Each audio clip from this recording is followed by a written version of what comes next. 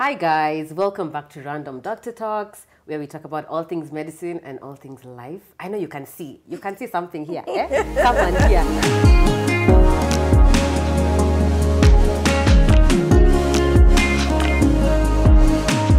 Let me just let her introduce herself, so I know you know me. No, they know me. They know me as well. Dr.Ngendo is back. Hi guys. She was on leave, for those who are asking. And since she was on leave, this video we're gonna be refreshing her medical knowledge. Let's see if bado akona udaktari. Usiniembarrass. Usiniembarrass. Me, I can't embarrass you. Please. The ball is in your court.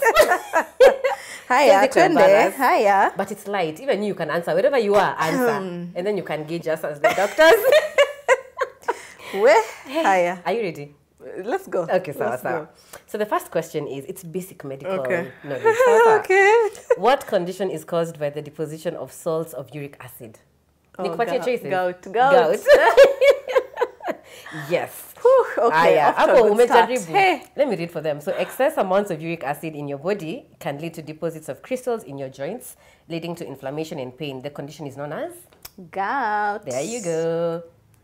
You started well. Okay. Number 2, what is the largest organ in the body? The skin. Hey. While many believe that organs are only internal, the skin is actually the human's largest organ. So here you're coming also to learn, Cynthia. Yeah. We're all learning. Yeah. Number 3, hypertension is another name for what? Let me give you the choices. Ucheke kidogo. Okay. Blood in urine. Okay. High blood sugar, high blood pressure, high cholesterol. Oh, high blood pressure. Okay. Sometimes you can just be reading the first one. High blood sugar, bas. Yeah. So I know you know what hypertension is. Won't give you like a definition. But it's actually not that obvious to even people who are suffering from hypertension. Sometimes they don't know that it's called hypertension. Wanajua tu ni pressure. But you see, that's a fault on our end. That's because true. we're supposed to explain to them everything in terms of their diagnosis. But it's diagnosis. kind of like it's a medical terminology. Yeah. So most people probably just say you have high blood pressure. Okay. Yeah. But as we go even further. So we'll tell you. Will they remember? Will they remember hypertension? Well, you try your best. Okay. So hypertension is the medical term for high blood pressure. And there are 4 levels. There's normal, there's pre-hypertension, there's stage 1 and stage 2 hypertension. That is a lot, but you just need to know that. Cindy? Okay. Next question.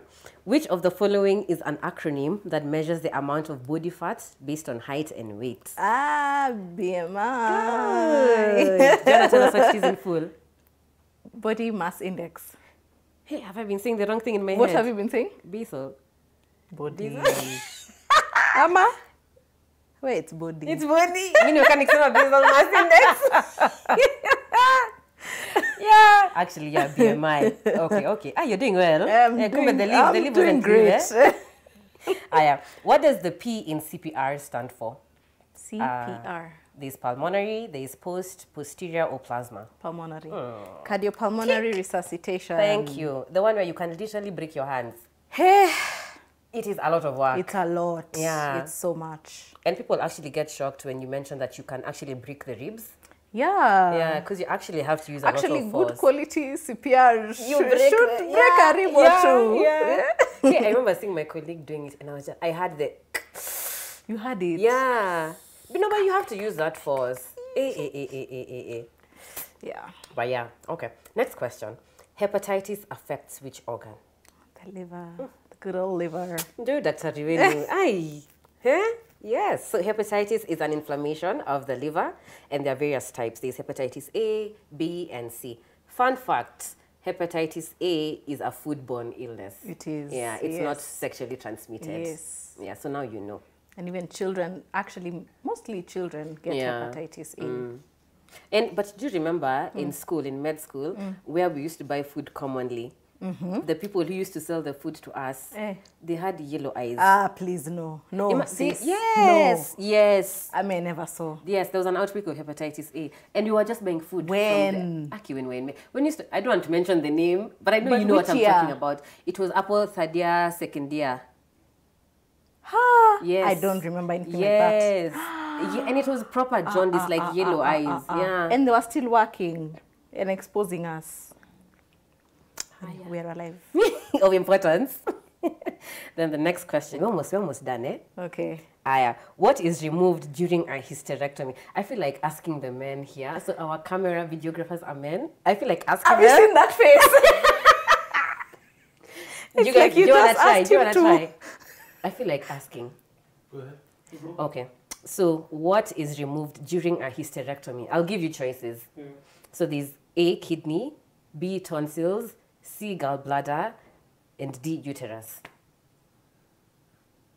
Now. Moment of silence. Yo, one more time, just. A, kidney. No, okay. Oh, the question. Yeah, the question and Okay. the choices. What is removed during a hysterectomy? Yeah. A hysterectomy is a surgical procedure where there's an organ that's removed. Sure. So which organ? A, kidney, Maybe.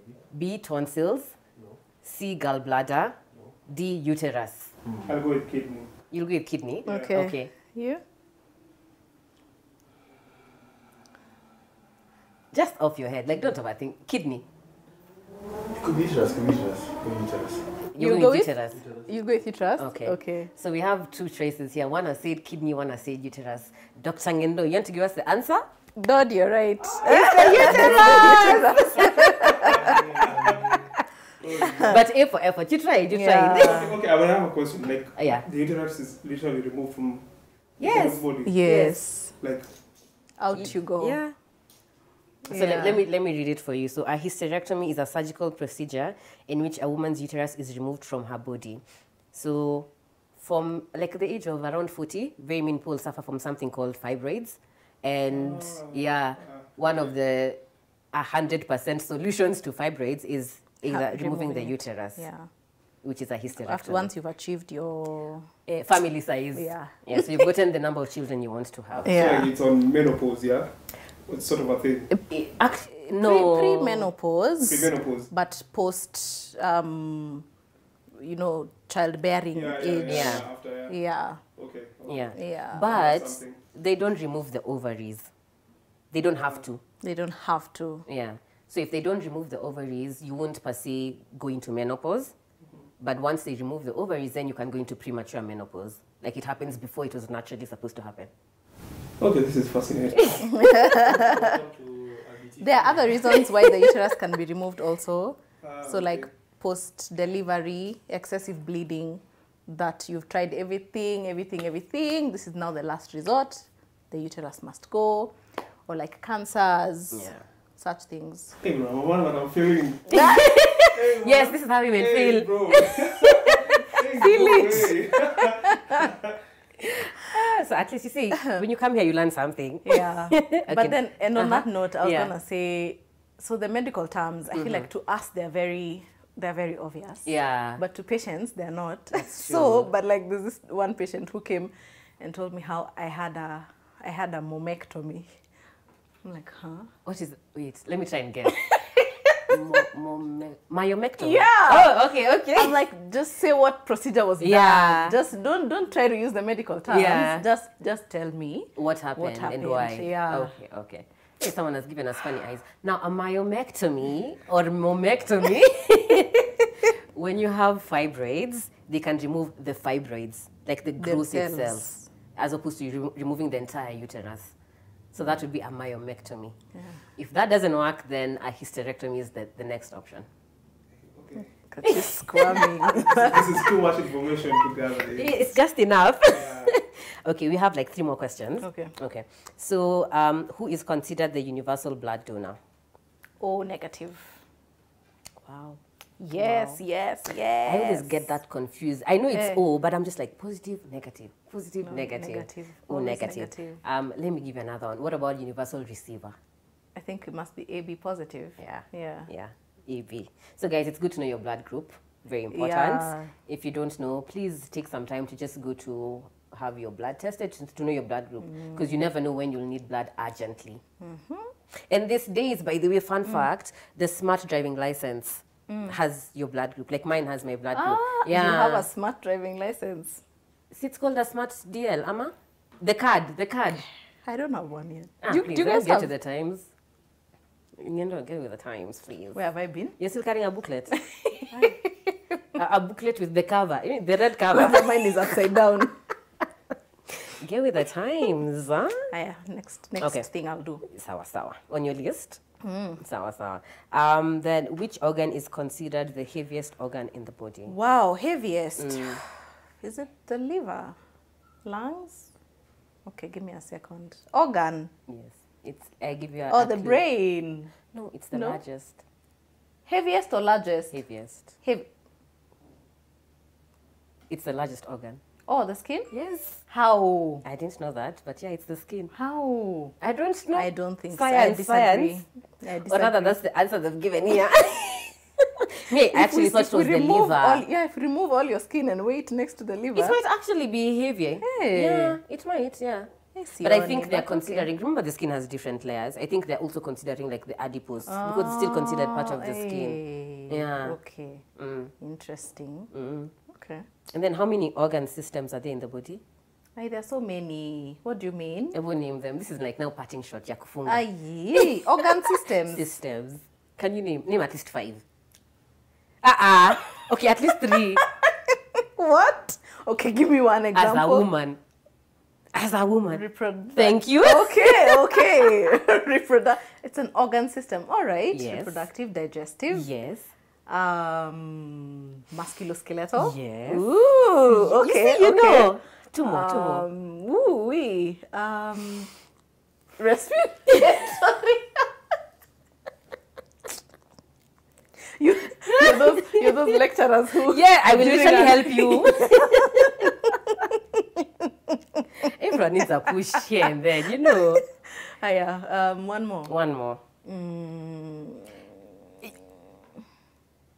Let me see the essence of your being. Like, how are you functioning? Not CNS. Okay, that's one, but another one. That's an organ system. I don't feel like Circulatory. Oh, circulatory. Yes. Okay. Yeah. Okay, so actually there are 11 systems. There are 11 organ systems in the body. Yeah, I'm still looking. I'm looking for the other 6. Okay. Yeah. Wow. I'm looking for the other 6, but they're 11. Okay, integumentary system. The one that was skin, isn't it? Nails, Nails hair. and hair and skin. Yeah. Okay.